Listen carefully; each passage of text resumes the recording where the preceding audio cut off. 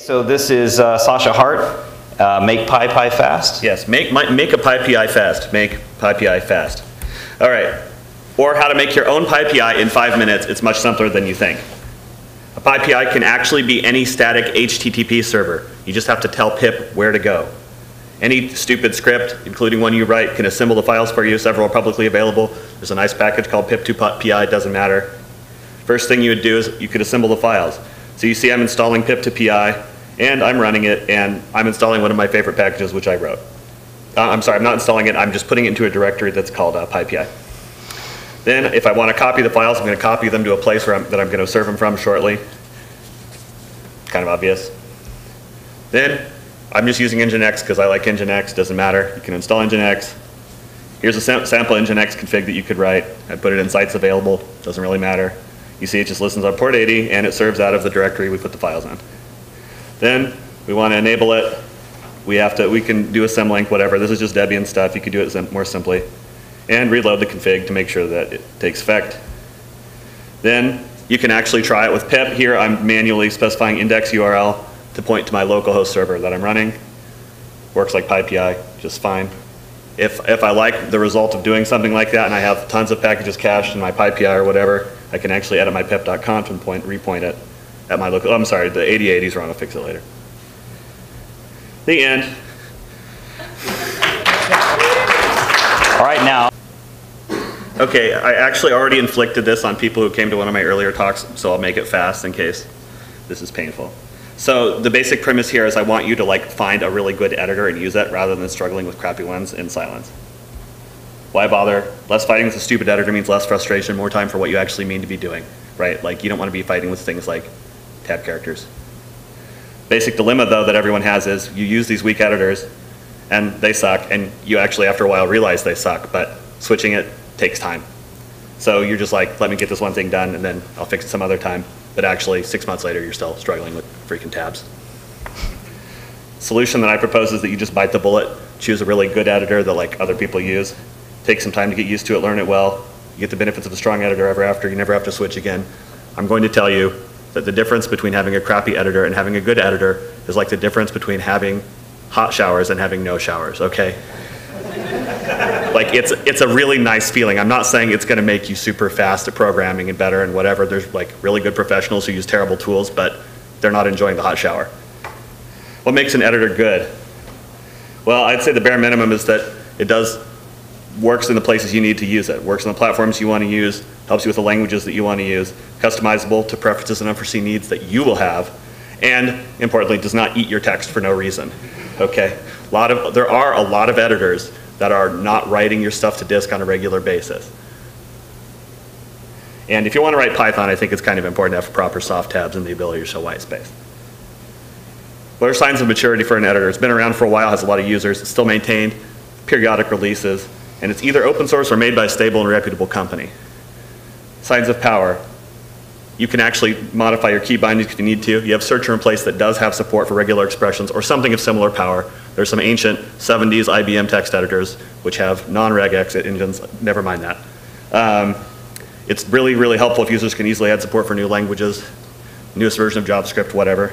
And I think this is important, but not everyone will. There's a scripting language available inside the editor, but you can choose.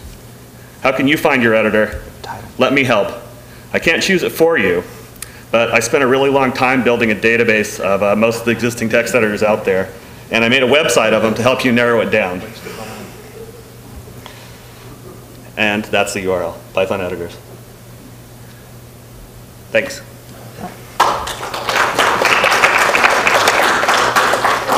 Okay, and next up we have Jeff Rush, and he's going to be talking about ways to call out.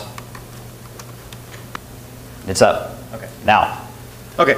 This actually is a talk of 7 lightning talks that I was challenged to create one time. So I will not do all 7. No, just one. Ways to call out is about, it's a beginner's kind of a talk. The idea is that there's times when you want to, class relationships. So you may say at the top here, a building, you may have a library situation that provides a set of functions that you wish to call.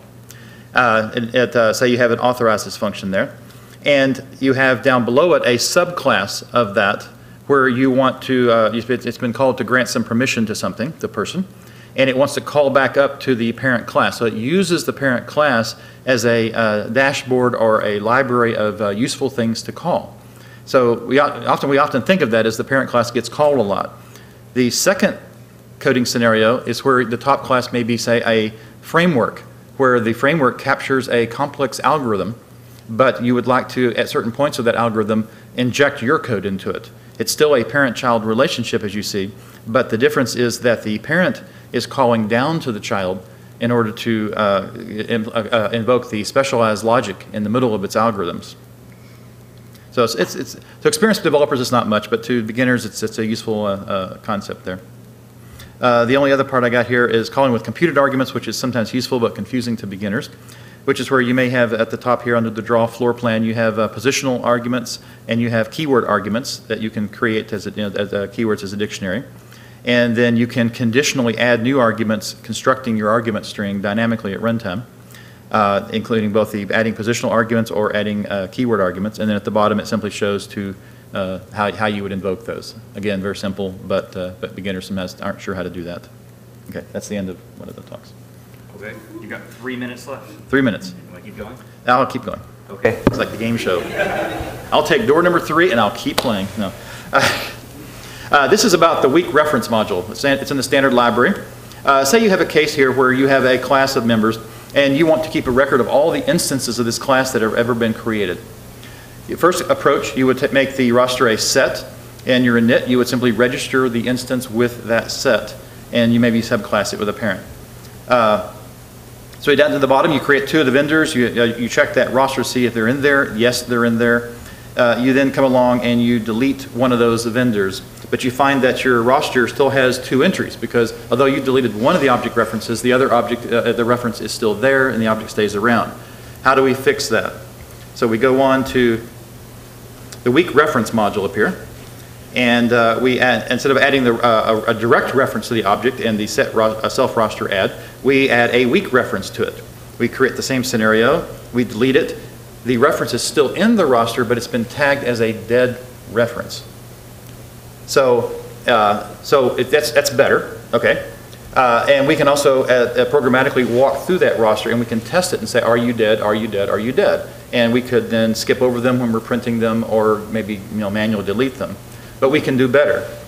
So we can extend it to where we want to be notified when the reference becomes dead.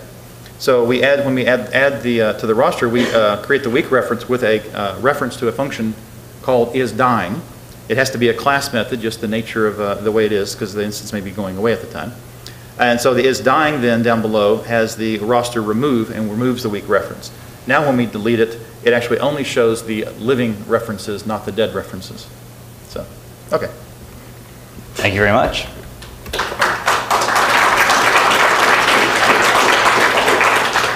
And finally, we have James Powell, and he is going to give a lightning talk entitled Newton's Method. And that concludes PyTexas 2014. So unless Glenn has something final to say on behalf of the organizing committee, thank you for coming to Texas A&M and College Station, and thank you for making PyTexas 2014 a very successful event. Yeah, and I just wanted to say thanks to the sponsors again for bringing PyTexas and making it available, and thank you to the volunteers, and a very huge thank you to all of the committee members, and thank you to Carl for recording all the video. And so that it can be online and we can see PyTexas all over again whenever we want to. All right, see you guys next year, and safe travels.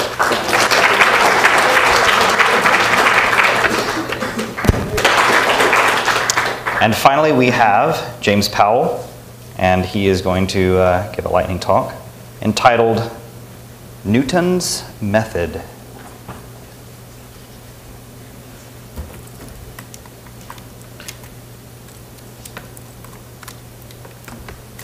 Oops.